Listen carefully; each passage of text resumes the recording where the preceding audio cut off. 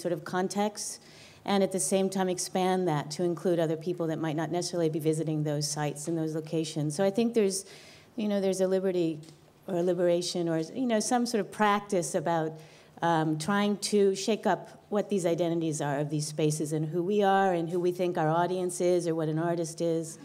I think also just a kind of practice of freedom it's also something that is very much not about being an artist for me as well, too. And it's a kind of approach that I bring to raising a child and to a kind of philosophical inquiry about the world. And it's, I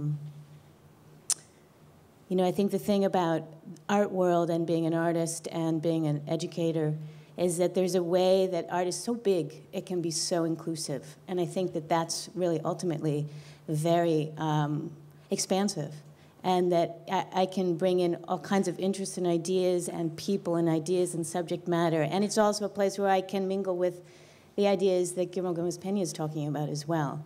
So there's a way that voice articulates and opens up and expands a kind of space of freedom and a kind of autonomous zone, or a kind of way to imagine and reimagine who we are and who we are together right here and right now, and what's not complete and what needs to be completed somehow, sort of compelled to be completed. So I think, well, now I'm just kind of going, lots to say, I guess. I can say one thing, too. Do you want to go? That's good. You can keep laughing. I also think, though, I have to say, maybe a more dour thing, I feel like that if art is we're in kind of big trouble if art is the only place where freedom happens. I think that's I think art at its best can only model what freedom looks like. I think we actually have to inhabit it ourselves, and I think that's a thing that it does well, is it shows people ways of doing things, possibly. But I mean, I think you can see those anywhere, really. I mean, I think you can see those in the Zapatistas or all sorts of other sort of forms of exercising of models of what the world could come to look like. And censorship going on. Say don't bet on the freedom because there's lots of censorship going on. Oh, there's a ton of censorship going on every minute, but I think what I've enjoyed so much about this panel is it started out with a Mad Mex, and then it ended with a crazy nun, and in between all kinds of things happen. And I really think that what Guillermo said about fear inhabiting our minds and consuming our lives. I mean, I think all of us who fight that fear and don't let it destroy us and consume us, even in the face of tremendous censorship and tremendous cruelty. I mean, what's going on in this world is unlike anything I've ever experienced in my life, and I don't know if it's the media or just the tools that we have or the incredible arrogance of the government.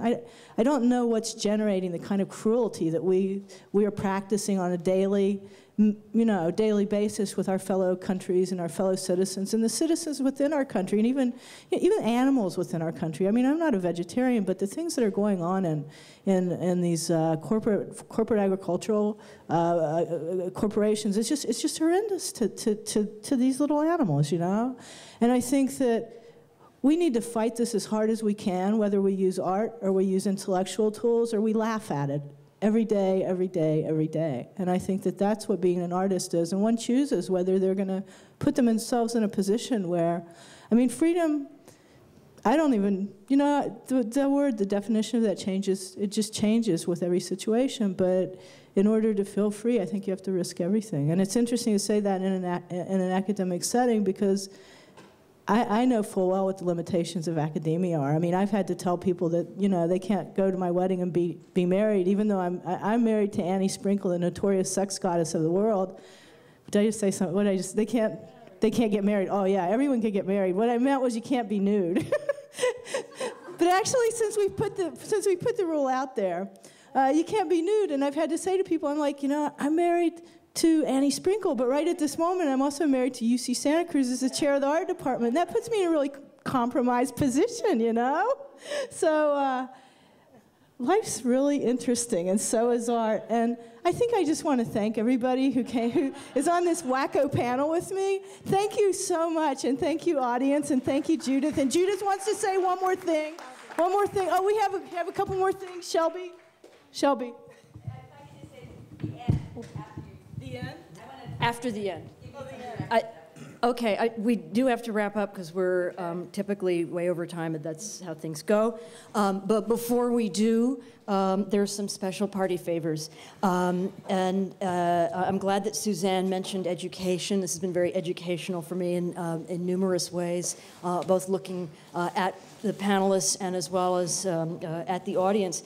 But I have some graduation certificates, Susanne, for you. And I will channel Linda. I, Linda Mary Montano, founder of the Art Life Institute, do hereby declare that Susanne Cockrell is a performance artist.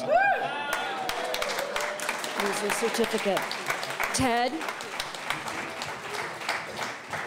And I did this because you two were shy. That's how you got to be first. Oh, okay. So Ted, I, Linda Mary Montano, founder of the Art Life Institute, do hereby declare that Ted Purves is a performance artist. Congratulations. Guillermo. I don't have to say the whole thing. But Guillermo Gómez-Peña, you've been given this award as well by the founder of the Art Life Institute, who hereby declares that you are a performance artist. So, Elizabethn Stephens, the founder of the Art Life Institute, hereby awards you the title of performance artist.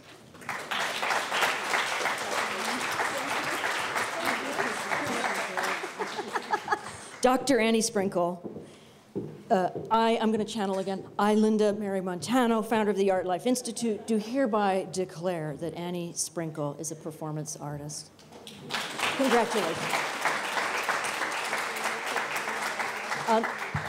Linda also asked me to let the 7 collaborators, as well as the conductor, know that they as well have been awarded the certificate as performance artist. A performance artist as a collaborator with Linda Montano. And there was one, and there are enough for many, many more performance artists in the world. So thank you all for coming.